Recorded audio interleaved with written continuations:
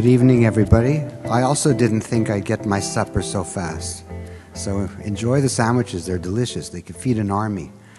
My name is Judah Denberg. I'm a professor at McMaster University, and I'm the scientific director of Allergen, which I'll tell you about in a second.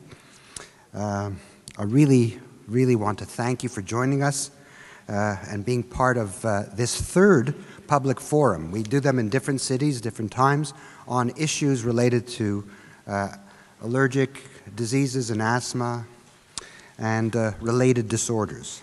So the objective this evening is to enable direct dialogue with you and provide, hopefully, good answers to questions you have regarding the September and December asthma spikes.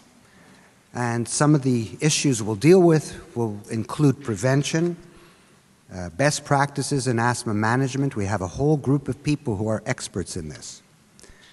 Now, this evening wouldn't be possible without the support directly of the Canadian Institutes for Health Research and their program called Café Scientifique, which are these public fora that we talk about.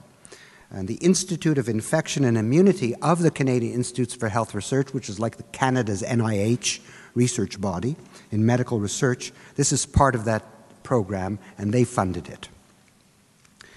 Our network partners are also very key, and they've played a very integral role in tonight's event by extending their help and invitations throughout respective networks. And this is a very nice turnout. We'd like to thank the Halton Catholic and Public District School Boards, the Halton Region Public Health, Asthma Society of Canada, Ontario Lung Association, and Anaphylaxis Canada for their partnership in this evening. Now, you all received, this is your homework, you all received an evaluation form, so on your way in you got it, and on your way out, you take that pink-colored paper in your gift bag, and please fill out, take a few moments to fill out the evaluation before you leave. Your comments are very important to us, and they'll help us shape other public fora that we're going to host on this and related topics. If you have to leave early, that's fine, but please try to fill out your evaluation, unless you didn't hear anything good or you didn't hear enough to make an evaluation. That's fair. So before I introduce tonight's panelists, let me tell you a little bit about Allergen. Since 2005, Allergen, which is a network of research funded by the Canadian government, has built experts in a team across this country, experts in asthma, allergy, and immune diseases, who are across some 23 universities in Canada, internationally with many different partners, up to 180 partners. We have hundreds of investigators and even hundreds and hundreds of students and trainees in this network. Allergen's aim is to improve the quality of life for people living with asthma, allergic diseases, and anaphylaxis. And it does this by supporting research, which is key, which will lead to new diagnostic tests, better treatments, better medications, more effective public policies, and better asthma and allergy management and education. These are all key. You can't just do research, you have to translate it into benefit for people in this room and across the world. So we're very pleased and privileged tonight to have with us an expert panel that covers that range from research to education and management, a panel of clinicians, researchers, and members of community organizations. Malcolm Sears, right over here, Dr. Malcolm Sears, Dr. Susan Waserman, next to him. They're both professors at McMaster University. Julia Brederovich, who's from the Halton Region Public Health School Asthma Program, and we'll tell you more about her in a sec. And Chris Hiromi from the Ontario Lung Association. Thank you all for joining us this evening. You'll find full biographies of each of our expert panelists in your package. We're also very fortunate to have with us representatives from the Halton school boards. Jackie, I'll ask the two of you to stand up because you want to come and sit here, but you'll sit with us later. Jackie Oxley, Systems Administrator, Community Engagement, Halton District School Board, and Bob Soroco, Risk Management Resource Person at the Halton Catholic District School Board. And they'll participate, thank you very much, they'll participate in our Q&A later. Okay, so here we go. I'd like to introduce our first expert panelist, Dr. Malcolm Sears. He's an investigator and a researcher in allergen and outside of allergen. He's a professor, as I told you, at McMaster. He's a director of a very big project that we've launched in Canada that is known around the world called CHILD. It stands for Canadian Healthy Infant Longitudinal Development Study. It's a study of mothers and their children from the time the babies are conceived, from pregnancy on, to see what of all the things, genetics, environment, and all kinds of things, goes into the development of allergies and asthma. He's headed this for many years now, and he's continuing to head a big team of national and international experts in this. He's a professor in the Department of Medicine. He works at the renowned Firestone Chest and Allergy Unit at St. Joseph's Healthcare, and he's a well-recognized internationally asthma specialist, clinician scientist, and an epidemiologist. So without further ado, Dr. Malcolm Sears.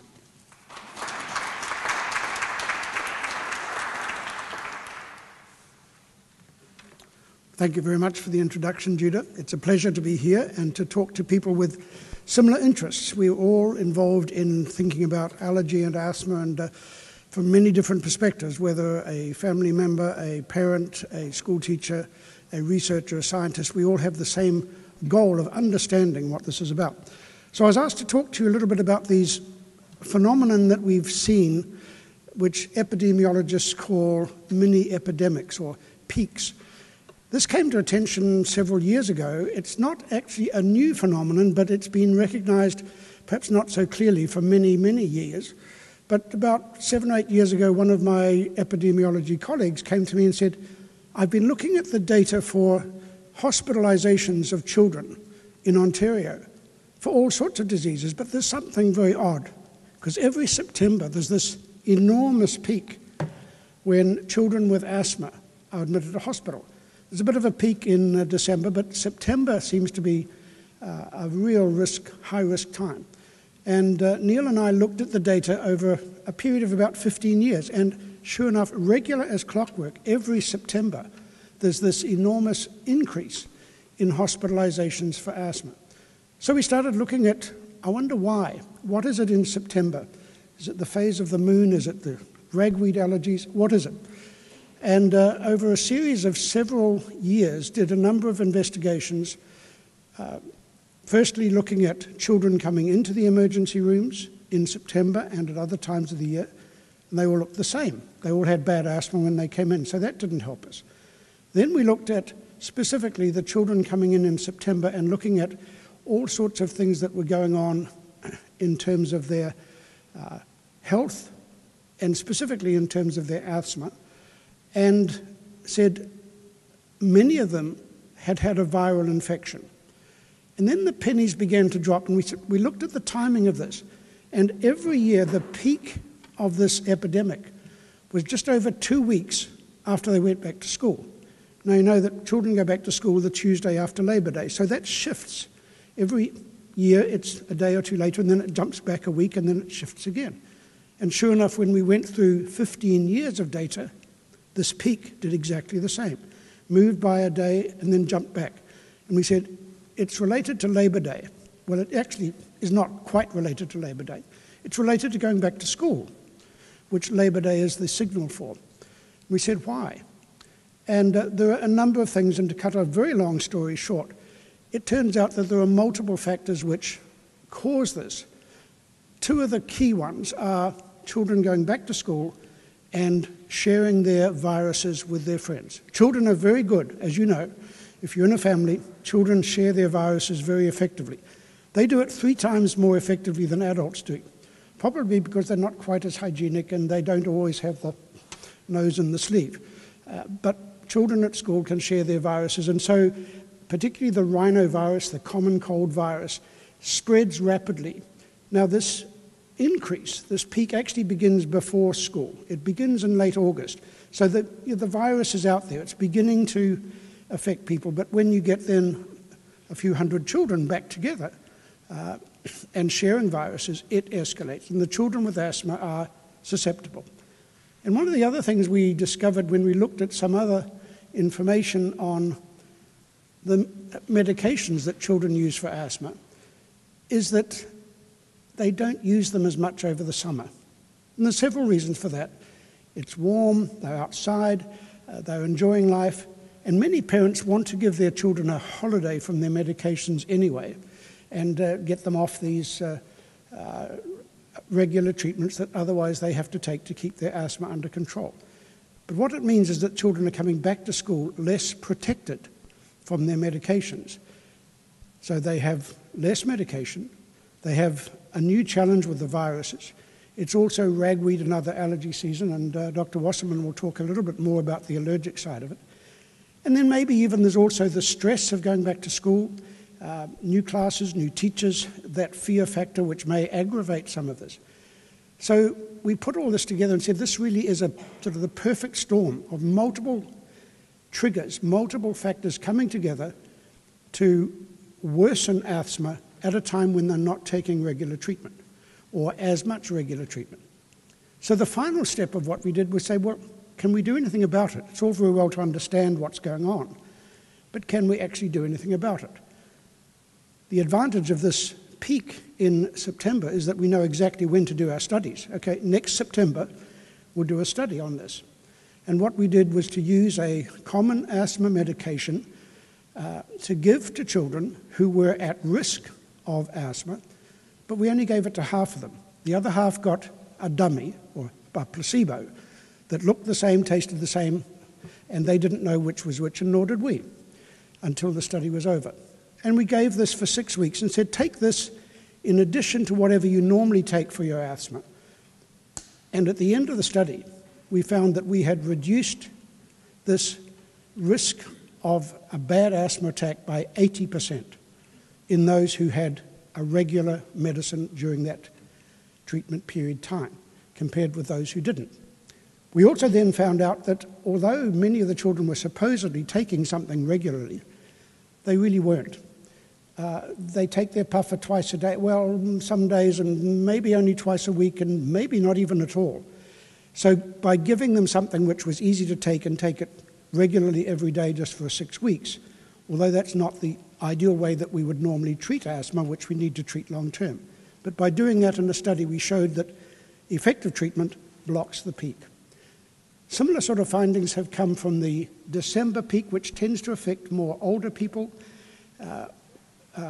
middle-aged adults and people getting into my grey-haired zone, particularly also those who have other forms of lung disease, chronic obstructive lung disease, smoking-related lung disease. They're more at risk of the winter viruses, and so there's another peak there. But the younger children are particularly at risk in the September period, and that's a phenomenon which now has actually gained world recognition, and it's called the September peak.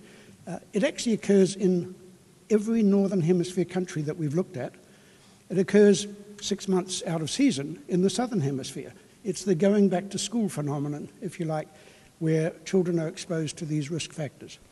We published an article, published multiple articles, but I put one, and it's over on the allergen desk there, called Understanding the September Asthma Epidemic. It's written for a medical audience, but hopefully it's readable and understandable. And if you'd like to pick up a copy, there's enough there for you all to pick up a copy if you'd like. So that's my brief introduction to the peaks, and I'm happy to hand it back. Thanks, Frank.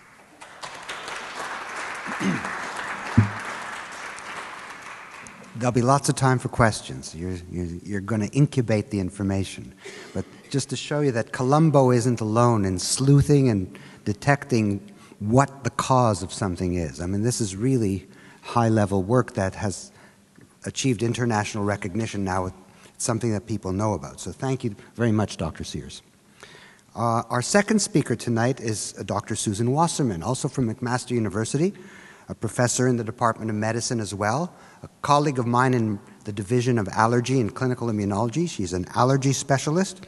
She's director of the Adverse Reactions Clinic and a physician also at St. Joseph's Healthcare in Hamilton.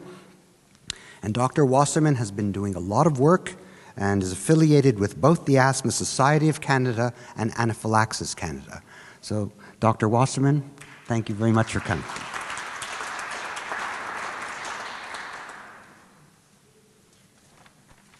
So thank you very much, Judah, and I'm also delighted to be here. It's a pleasure to see everybody who's so interested in allergy and asthma.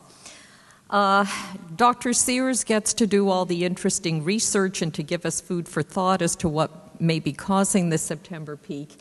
And as an allergist who's actually not trained in pediatrics, but internal medicine primarily, most of my practice is now devoted to seeing pediatrics, only because that's where we see so much allergy and asthma. So I certainly get to see the effects of the September peak firsthand within my own clinic. My feeling is that any asthmatic should be assessed for allergy, and even though the September peak seems to be primarily triggered by viral infection and a lot of those other factors, including allergy that Malcolm may have mentioned, to me it's critical that anybody with asthma be assessed for allergy. To start with, I think it's extremely important just for prognosis of that child. There are many kids who cough and wheeze. The majority will not go on to develop what we understand to be true asthma as they grow up. But children who seem to be most predisposed to getting asthma, those wheezers who do end up having asthma, are the allergic children. Those are the ones that seem to be most at risk, and it's important to identify them early and to control them as early as possible with good environmental control and certainly medications to treat their disease. So just as a glimpse into the future of a lot of these children who start off symptomatic, it's important to know whether or not they have allergy to see if they develop asthma down the line. The other reason is because allergy is a disease of comorbidities, and asthma is just one expression of that. We know that many children are allergic, and exposure to those allergens cause worsening asthma. If they have pets at home to which they continue to be exposed, house dust mites, during pollen season, often many of them will waver in terms of their asthma control and not do as well. So you've got to identify potential triggers, and the only way to do that is not through guesswork, but by seeing the allergist who can do the proper skin testing and identify those allergens that may be contributing. Other comorbidities, other sorts of allergic conditions that can occur at the same time and affect asthma are things such as allergic rhinitis, allergic runny nose or hay fever, as well as sinusitis. And it's important to keep those diseases under control in order to have the best possible treatment of the asthma. Many children with asthma also have food allergy. We call this the allergic march. Many children start off having eczema, they then develop food allergy, later allergic rhinitis and asthma. It is especially critical for the food allergic to have properly controlled asthma at all times of year, including the September peak. And the reason for that is because if somebody does have an accidental ingestion of that food, if their asthma is poorly controlled, they tend to tolerate the anaphylaxis less well, and this is where the fatalities that have been described for this problem have occurred in people with poorly controlled asthma. So my job as an allergist is to see children with asthma or other allergic diseases, ask the right questions to determine control at all times of year, not only the September peak when they're most stressed with viral infection. Ask those critical questions. Do they cough at night? Do they wheeze? Do they use their rescue inhaler more frequently? Have they been to hospital? Have they required extra visitation? Every patient that sees me always has their technique assessed with their inhalers. Good technique is critical. Without it, asthma medications don't work. Assess the medications themselves, treat comorbidities like allergic runny nose, and other things which may be contributing, and of course look after the other allergic diseases like food allergy, which they may have. So that's how I see my role. Nobody leaves my clinic generally without a follow-up, and the message is educate, educate. Many of these things are certainly preventable or treatable, and most patients can be very well controlled. So I'm going to stop there and hand over, and we'll be happy to address any questions on asthma and the September peak and the role of allergy. Thank you. Thanks very much, Dr. Waserman. So there's a lot there, and really the last few words that Dr. Waserman gave you, educate, educate, educate. These are big public health issues and big education issues, and we're so privileged to have our next two speakers from our community partner organizations. Julia Brederovich has played a key role in helping us to reach this broader community here tonight, but she is a public health nurse and the public health school asthma program coordinator in Halton Region. And joining her is Chris Haramy, who's from the Ontario Lung Association. Chris is a certified asthma educator and a respiratory therapist. So these are the people who really deliver the goods to people who are not well. And I want to ask Julia and Chris, they're going to come either in tandem or one after another or together. You have 13 minutes or so, okay? Please welcome Julia.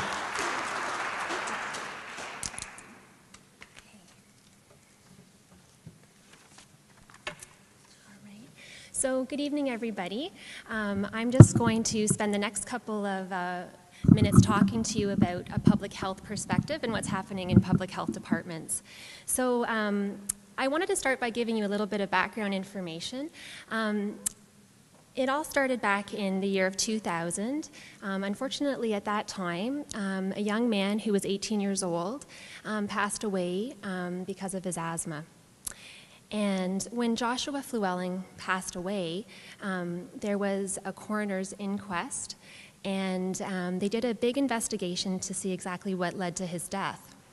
And based on that coroner's inquest, there was a number of recommendations made, and as a result of that, in January of 2012, the Ontario Ministry of Health and Long-Term Care launched a provincial asthma strategy, which is now known as the Ontario Asthma Plan of Action.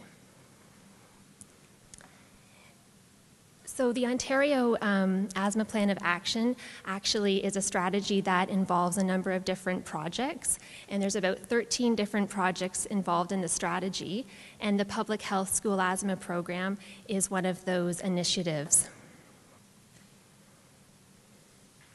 Like we've heard from our other speakers tonight, over the past 2 decades, the prevalence of asthma has risen remarkably, and particularly this has been evident in school-aged children, with approximately 20% of Ontario children between 0 and 9 years of age being diagnosed with asthma.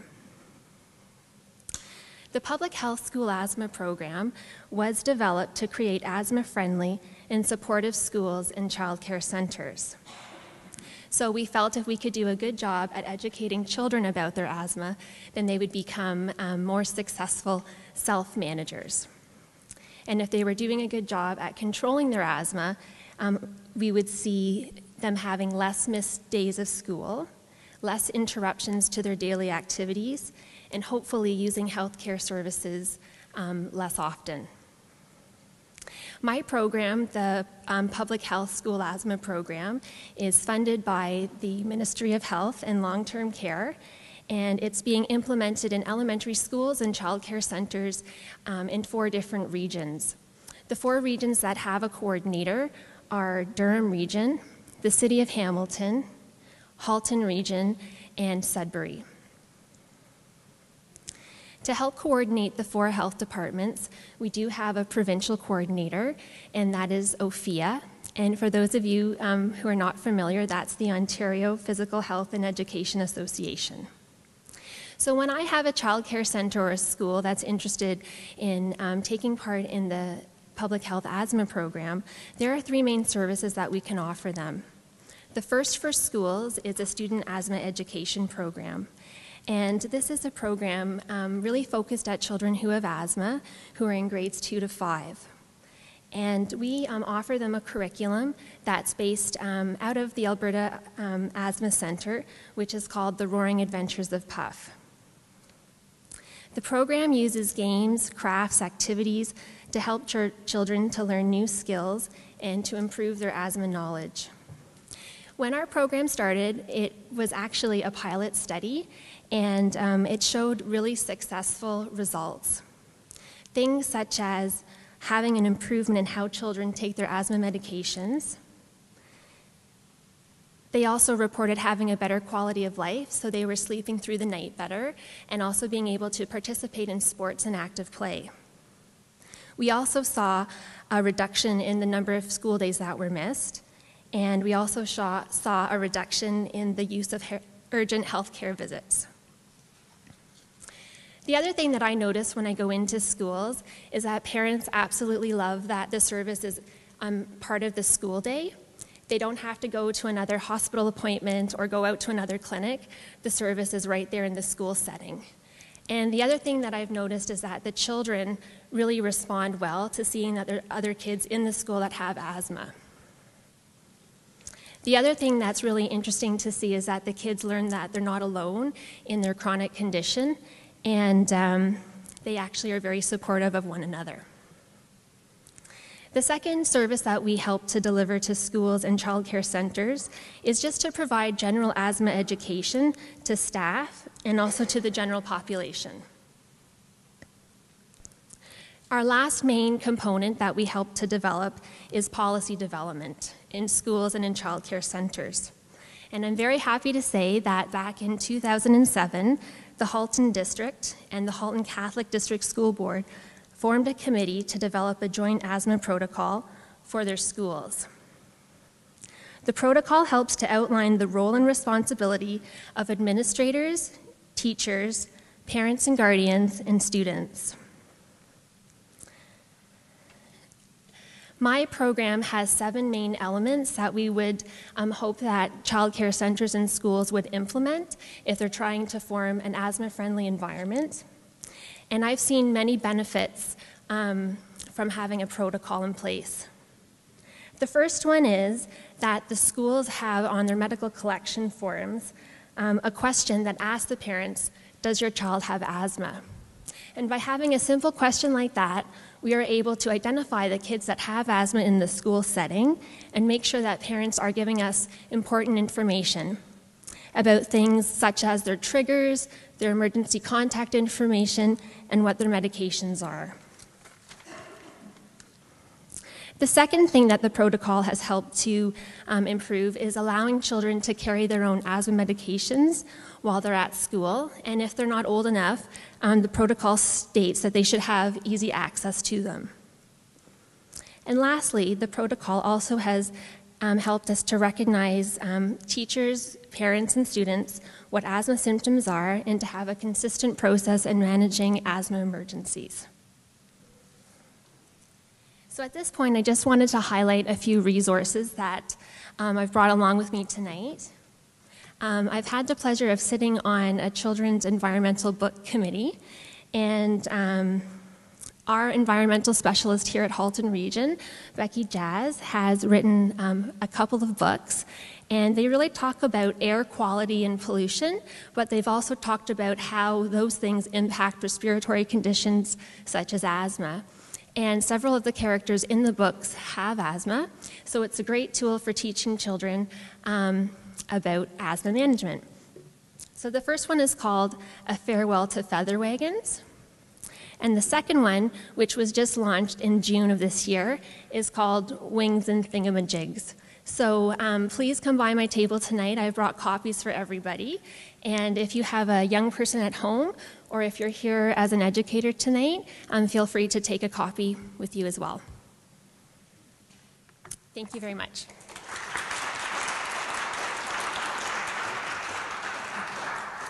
Thanks, Julia. We'll move right on to Chris. Just a couple minutes. Yeah, I'll just take a couple minutes. I know we're running behind a bit. I'm from the Lung Association, Ontario Lung Association. I'm a respiratory therapist and certified asthma educator, certified respiratory educator. I've also had asthma my whole life. In 1964, when I was born, there was basically Ventolin, emergency department, maybe an oxygen tent, which I was in a few times. So we're kind of fortunate now. We have a lot of good, relatively safe, actually generally very safe medications, and it can be managed quite well. So it's not nice to be diagnosed with something, but nowadays we have very good medications for it. So I just want to highlight a couple things that we have through the Lung Association. We have first of all, our Asthma Action Helpline, which is now called the Lung Health Information Line, toll-free, Monday to Friday, 8:30 to 4:30. Anybody can call if they have questions. We have, actually at the Lung Association, a total of 8 respiratory therapists who are also certified asthma educators and certified respiratory educators like myself, working on various projects, and 3 of us are working on the helpline full-time. We've got materials for children themselves to play with and to learn about asthma. We've got materials for the parents of children with asthma. This is from the Sick Kids Hospital. Very good, lots of pictures, excellent diagrams. And then if you're more into reading more, Dr. Kavesi's book we have from CHIO in Ottawa, much more involved, more detailed. That's very good too. It's also important to keep track of asthma, so we have a diary reform and asthma action plan and a whole bunch of resources. You can see them online at www.on.lung.ca. You can grab some of our materials. I have a display over there. You can grab some of those. Those are just some of the highlights. We have all sorts of other materials you can access through on.lung.ca or call us. If you go to the home page, you'll see order /view resources. You click on there, you can order whatever materials you want, and we will send them to you. So I look forward to your questions. Thank you.